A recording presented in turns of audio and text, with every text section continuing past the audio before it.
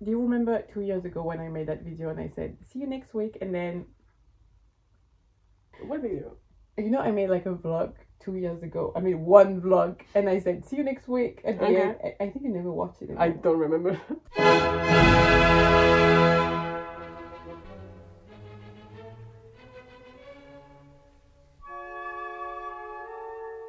Looking at myself has been extremely hard, but that's why I think I also need to do this. I need to be able to look at myself. So this is also like an exercise for me to record myself, look at myself, because recording was never really the problem. It's more the editing part where I then have to really look at myself. But it's fine. It is fine.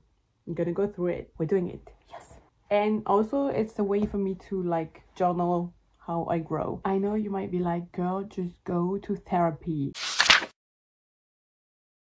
If you don't know, I studied fashion and art direction, and I kind of have a love-hate relationship with both topics. But I thought, let's take you with me and show you everything, the good and the mistakes, the frustration I have towards those two things. Yeah, I just want to share my experience navigating through my creativity flow. So context, I had to make a video for my best friend Shannon, who is a young designer. She's a finalist for this fashion competition. I did the lookbook already for her, like the whole art direction and production for it, and I love this collection so much. She also got selected to participate in the video category. I said I will do the video.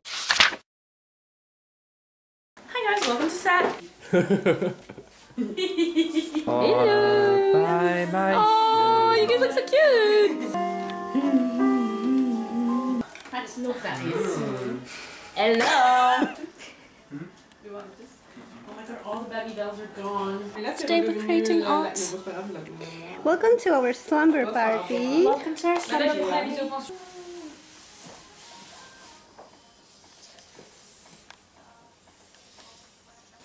It's like a crime scene.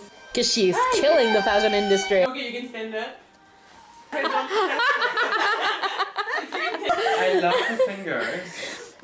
Gosh, that's what we're creating on the... Oh! She's eating my Ma'am! Murder! Oh wait, no choice. Shannon's whole collection is about what is it about?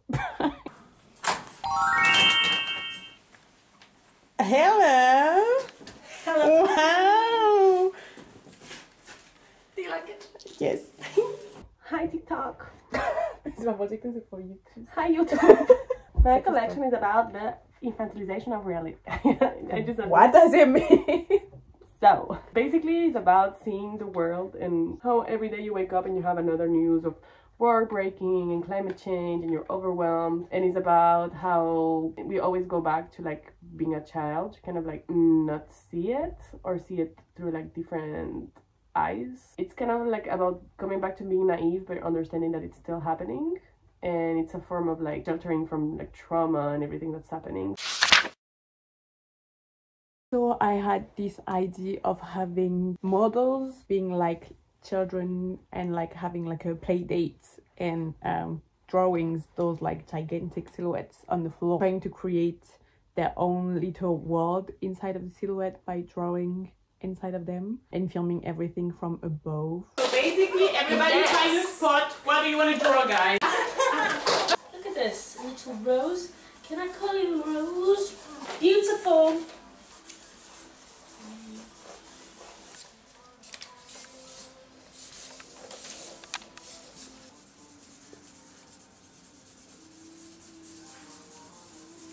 Hey. Hi. Ça va? Ouais, ça va et toi? Tranquille. You know what you look like? Like the Barbie I had when I shaped all. Tell us about a childhood memory.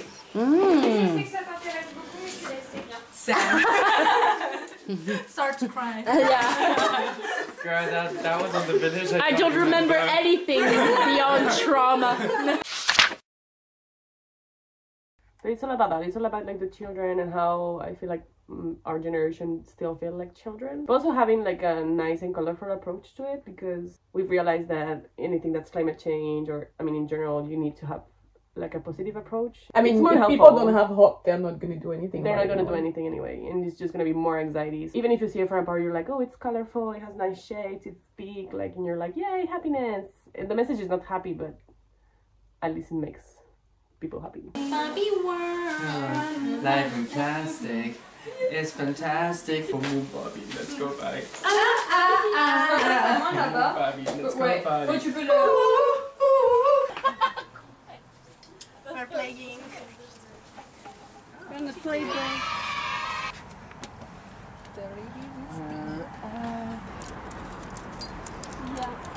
Are you guys in real estate? Yes, we are. This your boss is is selling wealthy. sunsets. This is an amazing property. As you can see from the outside, we have a full concrete edge, 4 corners, and beyond those walls, infinity pools. We are on 100 kilometers square feet, 5 rooms, 4 bathrooms, a game room, a bar, and a sex dungeon. Let's talk investments. Do you think your client would like this? This kind of property goes really fast, so I recommend that you act really fast, because it's not going to be here for long. Like tied to polyester suits. And then they bitch like this. Like skinny. Have you heard what Christina said the other day at the party? Oh my god, that fucking bitch. The reason it took me so long to embrace my creativity and start doing the things that I like was that I feel like my whole life I've been made uncomfortable by people. I feel like I've been living life uncomfortably, and I don't want people to feel that way. So it's super important that everyone on set is comfortable, that the vibe is nice, so that everyone can do what they have to do in the best condition possible, even if we don't have budget, because that it has nothing to do with budget. Like a piece of art. I mean, yeah, it could be. Oh, by myself anymore. Wow. Yeah. Vocals. Locals or vocals? Vocals are vocaling.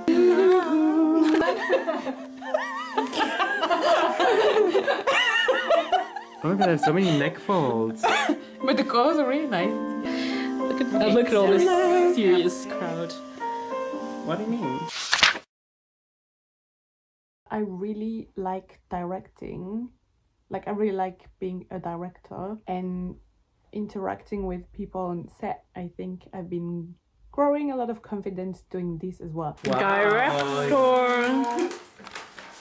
Not like, you just go like, like that, and then you open, and then you get it like, Okay. from like, yeah. Okay, spread. What are you doing? Nice one, sir. I'm just making sure we have a nice shape. Okay. Stand up. Là, on va avoir ton... The only thing is I always get frustrated with the result. Okay, do you want to rewatch the video? Sure.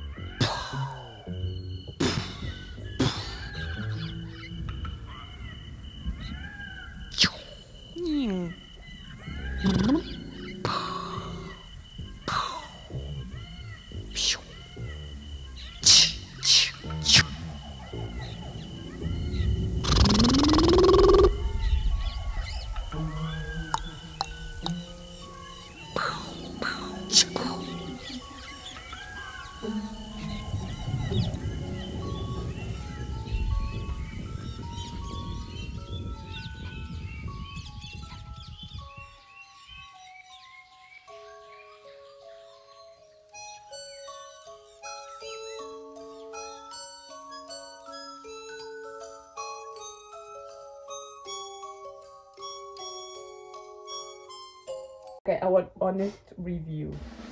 Honest review. Yes. Loved it. Really? Yeah, I really love it. I love it so much. What was I frustrated about? First of all, the location. In my head, I wanted to film this video outside. I wanted to have green grass, or at least something natural. But because we filmed in December, it was a bit complicated, and because I wanted to film from above, it was even more complicated. Didn't have that much more time left. Shannon was really busy. I was not busy. I was just very depressed. That's not funny. So we said, let's do it inside, and then I didn't really think about what the background would be anymore. And so in a lot of the frames, it's this wooden floor that I felt like makes no sense being there, and it just breaks the whole immersion that you can have in the video. So that was one of my first frustration that I should have thought about. Like, I should have thought about maybe having like fake grass. I don't know. But that's things I saw once I was editing, and I was like, oh shit, like I should have thought about that. And also I feel like there's no end. I feel like it should have ended with them falling asleep or something like that, because I like the beauty of like the child creating their own world and stuff like that. And I feel like if they had maybe fallen asleep, it would have been like, you know, like they're dreaming about that little world that they just created and stuff. Okay, there's a lack of story, I get. Yes. I get it.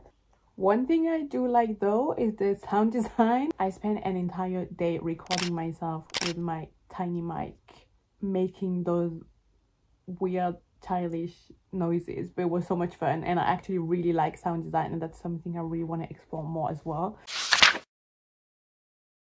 I mean, we've submitted it for the competition anyway, so for that it's too late, but it doesn't matter. Like, we can still rework it. Maybe instead of that I should like cut them so we can post them on social media, and it's more like short clips. Yeah. Because I like when they dress each other up as well. I think it's very cute. It's just the floor. But I found this part it works. I really like it. Okay. I do. You sure? Yeah. And then I bet one time at like 3 a.m. you'll be like, I have no idea, I did it this way. And it's super funny. So I'm like, I'm waiting for the next editing. Yeah. But I think it's because my problem in general... No, actually, now that I've worked at...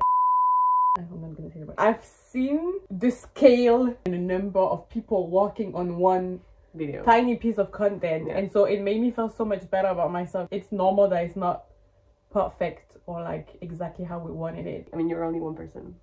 Yes. And I wasn't even there for the shoot. But that's why in general in my work I like to do more spontaneous thing. And actually my favorite things we've done together are the things where it was just us and a small camera. The McQueen photo shoot I think is my favorite one. It's so good. It's so good. It was just you, me, our model at 7 a.m. in the morning, and we just no light, no nothing, and we just shot with the point and shoot camera, and literally the best pictures we've ever taken. Usually I prefer this because I don't expect anything from it, and then I'm pleased with the result. Whereas when you do very project thing, I have so much expectation and so many things to think about, and then I end up being frustrated with the result. I wanted to say as well, it is gonna be cheesy, I'm so grateful that we grew up, like literally grew up creatively together. Not always been perfect, and we had some great results, but we also had things where I was like, but we're always proud. But I'm glad that you still kept me and you still wanted to work with me. We made that video because Shannon is a finalist for ITS contest, which is like a fashion contest in Italy. Earlier this week they released a profile of each finalist. They wrote the reason why they got selected. There was like a paragraph about you that said was the body diversity in the casting, and I was like, finally, because this is something I fight for so much, and I feel like I'm being so annoying when I do it. That's also why I did not want to do art direction anymore, because I was like, I'm tired of like having to fight for this and nobody cares. So when I saw that, and that I saw that they acknowledged it, and that they said that it was a reason why also they selected you, I was like, finally, I'm not fighting for nothing. No. And I'm not expecting anything from big brands anymore. So young designer, wake the fuck up, please. Nicely asking. So instead of going to therapy or making YouTube videos, I'm going to therapy every week. Oh, good for you. Yay. But I promise this time I'll be back soon, for real. Bye. Goodbye. Really went on the left. I'm accepting Venmo, PayPal and bank transfer. My Amazon wish list is in the bio.